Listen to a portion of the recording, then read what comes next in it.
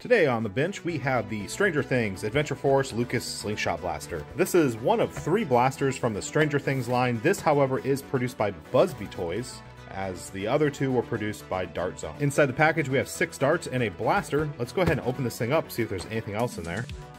So it looks like the blaster does come with a wrist brace, and there is a little bit of assembly required. Just snap that in there, I believe.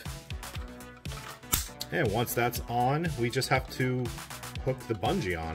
So this is an actual bungee powered blaster. There's no spring or catch mechanism in there. It's, yeah, just pull back and go. Put a dart in the front.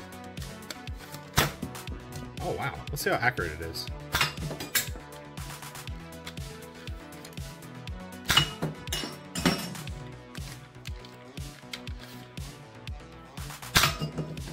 This thing is built really well. I mean, this thing is actually metal. Look at that.